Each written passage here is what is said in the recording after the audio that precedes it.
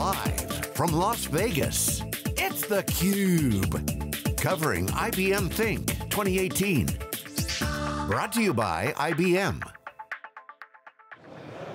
Hello and welcome to theCUBE here in IBM Think 2018. I'm John Furrier. It's theCUBE, our flagship program. We go out to the events and extract the signal from the noise. We're the #1 live event coverage. We're here at theCUBE with IBM Think 2018, and next guest is Jesse Lund, who's the Vice President of IBM Blockchain. He's on the financial services side, into blockchain, into crypto, into token economics, seeing the future, how money flows. Jesse, great to have you on theCUBE. Thanks for joining me. Yeah, thanks for having me. It's great so to we be were talking before on camera about blockchain. We love blockchain. IBM certainly put it out there as part of the innovation sandwich. Blockchain, data, AI, kind of making that innovation. Right. But it's really what it enables that I want to talk to you about. Right. You are involved in payments. We've been saying on theCUBE that the killer app is money in this market. Yeah. You agree and you talk about it? Yeah. This is a new market, so a stack is kind of developing.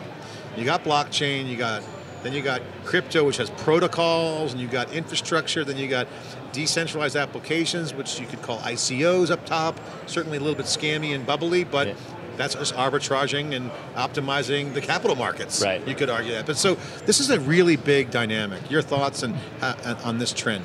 Sure. Well, so I joined IBM from 18 years at Wells Fargo. So spent really the majority of my career in financial services. And when blockchain came along, I sort of immediately saw the impact, the potential for, I'll call it positive disruption in the positive sense, transformational paradigm shift kind of stuff in terms of how money moves around the world and how we classify assets and how we transfer ownership of assets. I mean, that's just, it's the possibilities are limitless. And you're right, IBM is the place where I think blockchain has started as a mainstream focus for enterprises around building private networks, but that's really just the beginning. What we talked about earlier was it gets really interesting when data and money are connected together and they move at high velocities together. Let's get into that. I mean, first let's just address the IBM thing. They got to put a stake in the ground. Blockchain's a safe harbor to say supply chain stuff because that's their business. They've been building technologies for supply chains for companies. That's what enterprises do. That's IBM. Yep. But the game is where the money is, and that's where the businesses are going to be transformed. We're talking about disrupting, structural industries. Yeah. This is where the money power comes in. So money's flowing. I mean, if you want to move money from China, go to Bitcoin. You want to move it from anywhere. This is what's happening. Right. Yeah, so think about Bitcoin. It's kind of what started it all. It's a little bit of a bad word in banks and in regulated financial circles, but let's face it, the only real mainstream blockchain application today is still Bitcoin. But we're only 3 years into the blockchain industry, right? I mean, think about when we were 3 years into the internet industry, where we were still talking about which browser is going to win, and then it went on to which application server is going to win, and it wasn't until a decade later we were really focused on what are the applications, the killer apps that are enabled by an interconnected world, and that's exactly what's happening now. So other industries have already been completely disrupted. Look at retail. It's banking's turn. It's financial services turn. The co-founders of Ethereum, Anthony DeLorio, who I interviewed a couple weeks ago at Behind Obama's, said, wallet is the new browser. To your point, browser wars. If you think about the payment, wallets are now becoming part of the mechanism for money transfer. Yeah. If you don't have a wallet, if you want to send me some Ripple, you want to send me some Ethereum, I need a wallet. Right. Yeah. So this is a no-brainer, right? I mean, if you want to leverage any money, that's one thing. And the second thing I want to get your thoughts on is, besides the wallet, is the fiat conversion. Yeah. Right? So these are two threshold conversations that are going on. Your thoughts, wallet and conversion to fiat. Well, I mean, I think wallets are really important because this whole thing is based on key management. This whole concept is based on cryptography, right? So it only works on a public-private key notion, and you got to keep that private key private, but you got to keep it, right? You got to keep it safe, and you got to keep it. It's like your wallet. You've got a wallet, you've got cash in your wallet, you lose your wallet, you lose your cash. It's the same kind of analogy. So wallets are really important, and you're going to want to turn to providers who have made their business in encryption, who have made their business in security. Yeah, I mean, cold storage, old school is kind of coming back. People are taking their keys and they're spreading them across multiple lock boxes, multiple states. People are getting broken into their house, or their PCs are getting broken into. Right. Yeah, security. Yeah, so going old school. Yeah, and why not? I mean, it works. If right? someone knows you got $100 million in your house, they're going to get it. Yeah. You don't lock it. Okay, back to the reality of the money transfer.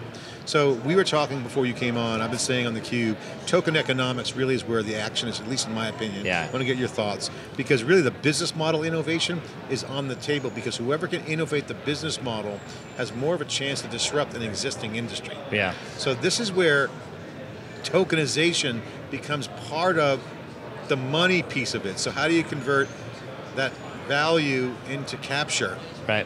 So is that token? Is that where you see it? What's your thoughts? Yeah. So, well, first of all, I mean, if you think of tokens as another form of currency, and by the way, I think we have to be careful about what we say. Cryptocurrencies. The industry talks about thousands of cryptocurrencies out there, where there's really not. There's maybe dozens, and they're all derivatives of just a few models. Bitcoin being one prominent model, and there's a lot of offshoots off of that. But the rest of what we call cryptocurrencies are really tokens that represent primarily securities, right? Which is why the SEC is getting involved.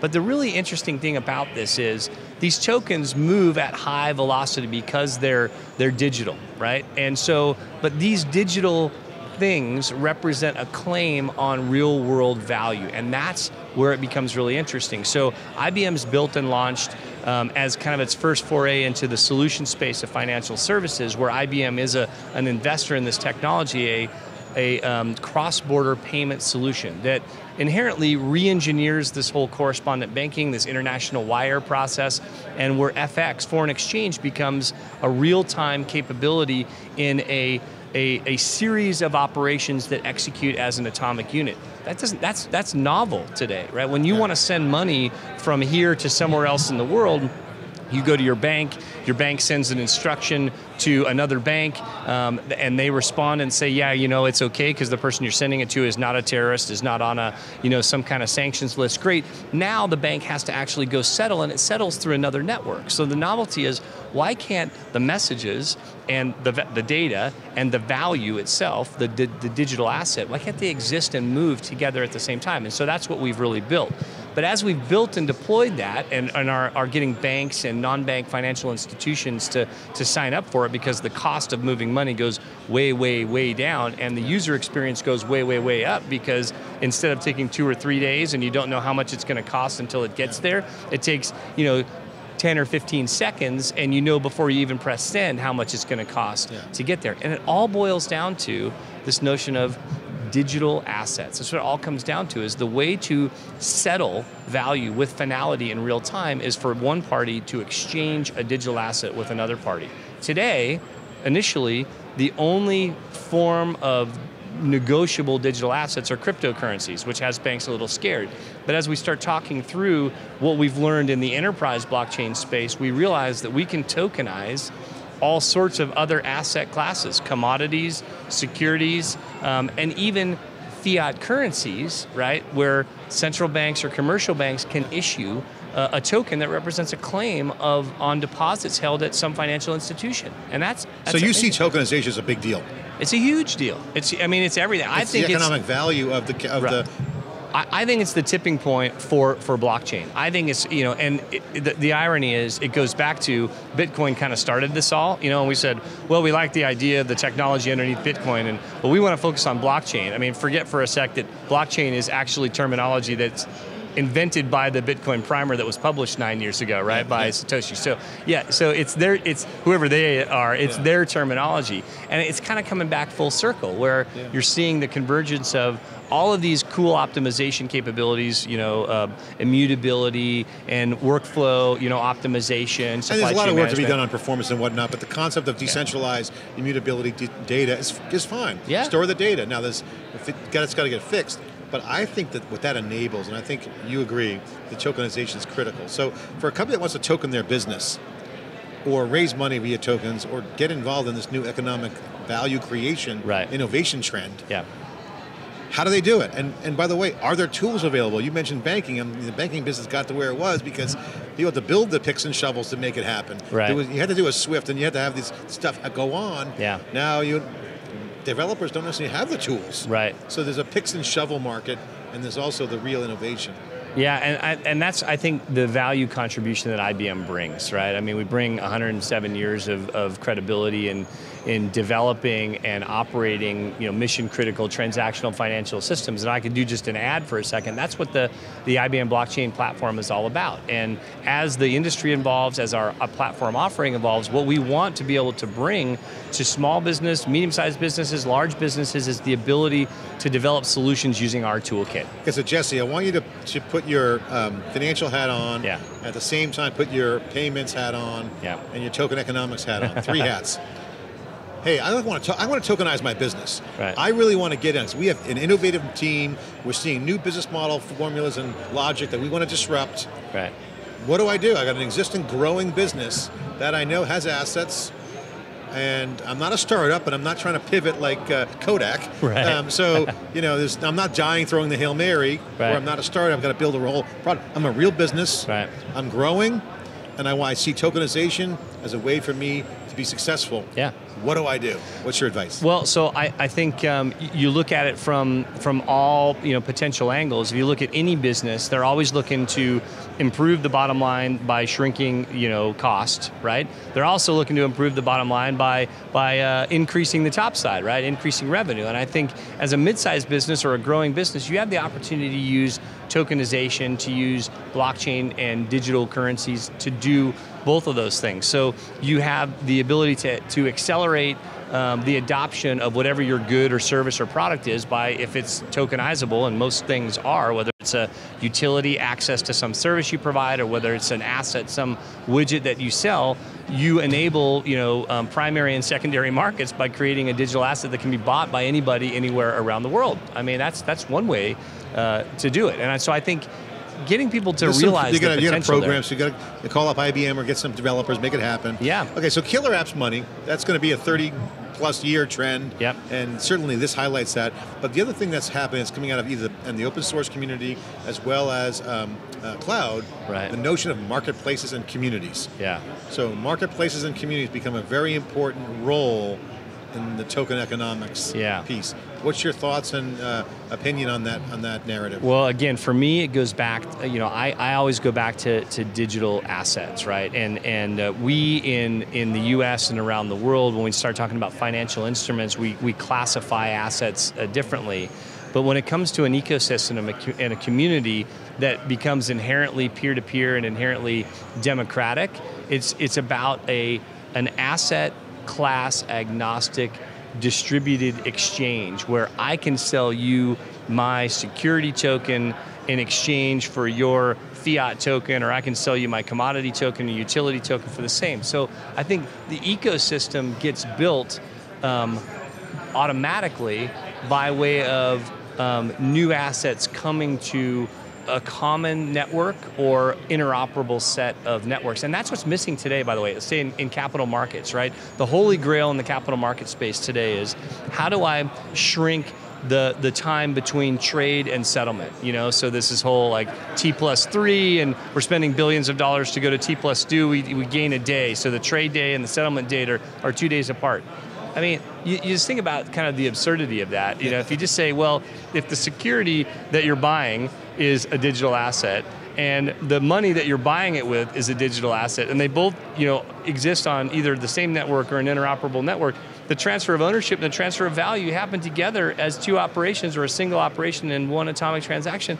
You've solved the problem. You've solved speed of light can make it happen. Right, delivery versus payment. That's what the capital markets, industry is trying to optimize for, right? Because it improves the balance sheet of all sorts of you had a phrase you mentioned before we came on camera, something about money, the future of money. What was the phrase? Programmable money? Programmable money. Yeah, right. I want you to take a minute to explain. Love this concept. Yeah. Mikos Matsumura, a thought leader, a friend of ours, has a vision called open source money, which is more of an open source thing. Hey, money's flowing, it's open, it's out there. But you have a different perspective, which I like too, which is programmable money. What does that mean? Describe the concept and take a minute to unpack that. So the concept of programmable money comes out of a paper that I jointly authored with Jed McCaleb, who is the founder of Stellar and was the co-founder of Ripple and is a really smart guy. So I feel like I have a small brain when I'm around him. But we really wrote it in the context of central banking. and the ultimate issuer of an asset, because central banks are the issuers of currencies. And right now, the primary dealers, if you will, for currencies are commercial banks. And so that whole commercial, central, fractional reserve banking model has been replicated from the Western world to everywhere else in the world, and you can't get access to central bank money, as they say. But if the central banks were to issue digital currencies, which is essentially a token of fiat currency, right? So you own the token, you own a claim of fiat deposits held on the balance sheet of the central bank. Now you have the ability to move that around. You can actually program the movement of money because it's a digital thing. It's a digital asset that's as good as cash. And if you are working with a central bank who's issuing it, not only is it electronic money, it's actually legal tender. Because if the central bank issues it, it becomes legal tender, which means everybody who accepts it has to accept that form of payment, right? That's pretty profound if we can get to that point. And we're working with... And software is a big driver in that because you need software to manage digital assets. Oh, yeah, so absolutely. The software is driving it. Right. Bill Tye is an investor. I interviewed him, and he had an interesting topic, and I made a highlight of it. He said after World War II, talking about the oil situation, when the dollar was pegged to OPEC, that was essentially tokenizing oil. Right. So, and then, okay, that's good. So that was their ICO. Right, So, yeah, essentially. So that's what you're saying. You can actually put fiat to the digital token. Right. And take advantage of the efficiencies of digital. Right. Yeah, okay. Taking down all the structural inefficiencies that were built prior to digital. Is that? It is. All right, so you fast forward a little bit and think where that takes us. So it's no secret that the U.S. dollar is the trade currency of the world. And I want to be careful what I say because I'm an American patriot here, but there are other large G20 nations who wouldn't mind dethroning the U.S. dollar as the trade currency of the world. And so as you see central banks starting to get involved in the issuance of digital currency, you create a situation where all of a sudden, well, maybe oil could be traded, heresy, in other currencies besides the U.S. dollar, which is all it's traded in today. We're starting. It goes back to your ecosystem question. Well, no, this is a great point. We can riff on this. Let's riff on this. Does the UK just sign a deal with Coinbase? This is a major signal. You had a legitimate country saying we're going to give a license to Coinbase. Right. Now they have Brexit to deal with, so they're looking at it as an opportunity. Right. Outside of the UK coming in and doing that deal with Coinbase, it's on the web, look up Coinbase in the UK, you'll see the deal. Yep. You have other companies trying to jockey for who's going to be the Wall Street for crypto. Right. Meaning, I want to convert crypto to fiat. Where do I go? Do I go to Estonia? Do I go to Dubai, Bahrain, Armenia, China? There is no place yet. Right. Your thoughts? What's going to happen? What shoe will drop first? Is there a domino effect? Yeah. Well, there's a couple of things as it relates to the UK and kind of the extension to Coinbase of access to the national payment system, which is really what enables them to then convert fiat to crypto and back. That's pretty interesting. Going back to the programmable money thing, though, if you have a central bank issued token, you've essentially extended the real-time gross settlement system, which has been only accessible by commercial banks to anybody that holds that token, right? So it's a trend. I think the UK sees it coming. I think the Federal Reserve sees it coming. Is it winner take all or winner take most? I think it creates a much more kind of purely efficient market, right? That's really what it's a democratic system. So I don't think there is going to be a new Wall Street. I think it's going to be decentralized. Exactly. I mean, that's the beauty. So of it. smart it's city. Scary though for establishments like Wall Street to look at this. And are the banks scared? You're dealing with the banks right now. They're scared. I mean, I actually read a recent article that Bank of America. The headline was Bank of America is afraid of digital currency. You've seen Jamie Dimon, who came out with a kind of a hard stance against Bitcoin and has since kind of backed away from that. Of course, he probably bought in when it dropped, and now it's back up again. Right. Well, I think part of the bank was actually facilitating their clients in trading Bitcoin, so that might have been something. But there's a natural reaction to it, especially if you're part of the mainstream no establishment. Proof of that. I'm just saying what people are saying on Reddit. No, we're just joking around. Jamie's he's a good guy, right? So I'll get your thoughts on digital nations. So we've been talking about this. Just a few years ago, smart cities, IoT was kind of the narrative. Oh, it'd be a smart city, control the traffic lights and instrument the physical goods and services. Now, with crypto and blockchain, front and center conversation is digital nations with sovereignty around their cash. Right. This is kind of to your point earlier. How are you seeing that? What's your view? Are you seeing that trend? Are there dots connecting for you? Because again, people are jockeying for a position on the global digital backbone to be a major part of the money flow. Right. The fiat conversion, what is the goods and services, who's going to clear the value? It's all digital. Right. It's a perfect storm. Right. Well, I think there's always going to be the need for for trusted entities to be the issuers of these assets, because it all comes down to trust at the end of the day, right? And so the thing with Bitcoin is that it's purely autonomous, and people are a little bit skeptical of it because they're like, well, who's controlling the monetary policy? And the answer is the market. The users of the network are controlling it, and that's why you see such volatility, right? Because the traders love it. They can go in and trade the uptrends and the downtrends. As long as there's volatility, traders are making money. And so I think there is still going to be a place for central authorities to add value, but that's going to be the pressure, is for them to prove that they're adding value, not bureaucracy masquerading as process, right? So I was reading an article that Telegram, which is doing a huge ICO, just got shut down by the Russian government. Right. They wanted to turn over their keys, their private keys of their users. Right. I mean, say goodbye to the... I didn't read that. That's crazy.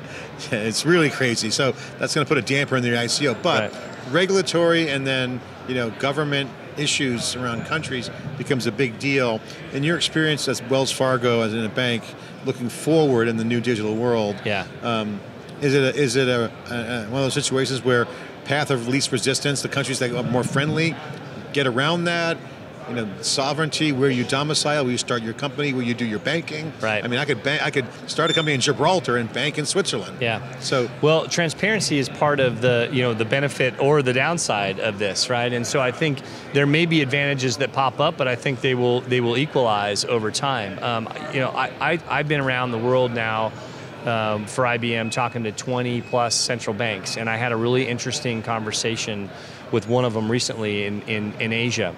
And we're in the room with deputy director level people who are responsible for things like the anti-money laundering policy and the economics and monetary policy and things like that.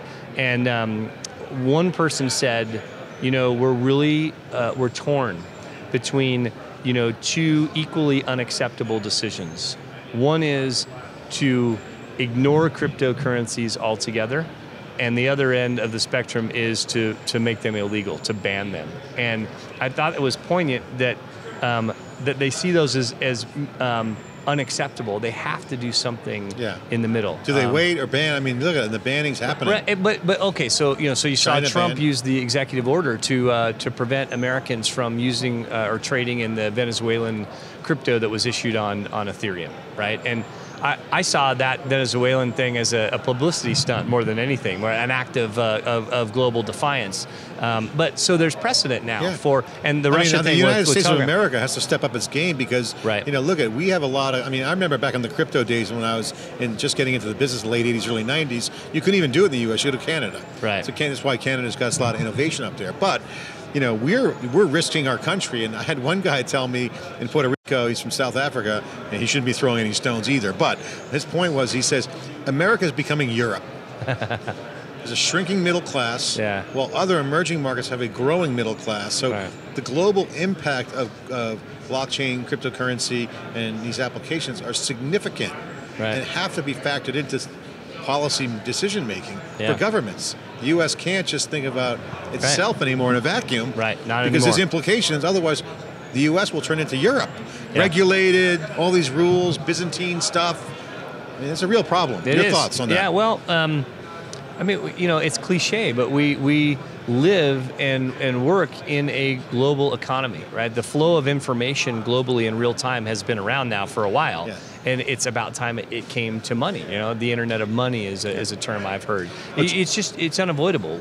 Jesse Lund here inside theCUBE. Great guest, great conversation. Yeah, thanks. How do people get a hold of you on IBM's? You mentioned you got some great stuff going on. You've written a paper. You got a lot of content. Where does someone go to discover some of the stuff you're working on that can get involved with you guys? Yeah, well, I mean, the best place to go is ibm.com/blockchain. That'll tell you a lot about what we're doing. And the programmable money paper you wrote, is that there? It's out there as well. There's on a link to that. IBM.com? Yeah, you can get me directly on LinkedIn. I try to be pretty responsive with that because I really enjoy the dialogue. This is a revolution of the peoples, man. It's all over the world, so it's great. It's great to be a part of it. And people are tokenizing their businesses, real opportunities to change the game, to bring consensus, data-driven, new kind of supply chain, whatever, to the markets you're in. Great opportunity. And you need banking. Yeah, of course. course. You need to have money. Right. Money, marketplaces, and communities. That's my mantra. Thanks for coming on. To it. Thank you. Thanks for having me. Jesse Lund. I'm John Furrier here at IBM Think 2018. CUBE coverage continues after this short break.